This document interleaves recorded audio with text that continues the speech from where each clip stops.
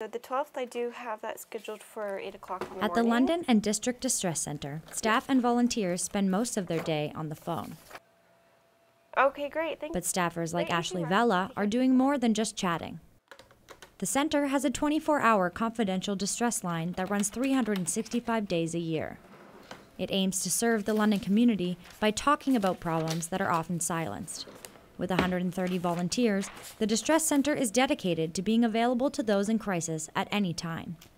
So we do not offer advice, we do not offer counseling, but we are that support in between. So if they're having a rough day, if they need to talk about what's bothering them, sometimes a lot of our callers don't have anyone else that they can talk to about this, or they've exhausted their own social supports. So we're always here to listen. And often that's what we find. Most people just need someone to hear their story, just need someone to listen to them, and that's what we do.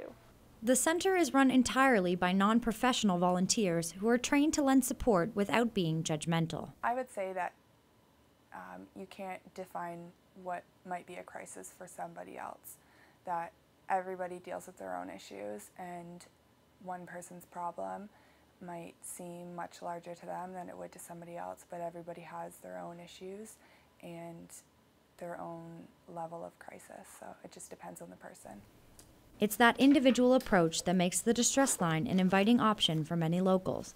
And with over 400 suicide calls received in 2010, the centre's empathetic mission seems to be paying off. Because a lot of times that's all someone needs, is just that extra support and someone just to listen to them. And I really feel that what we do here makes a huge difference in many people's lives. And I've seen it.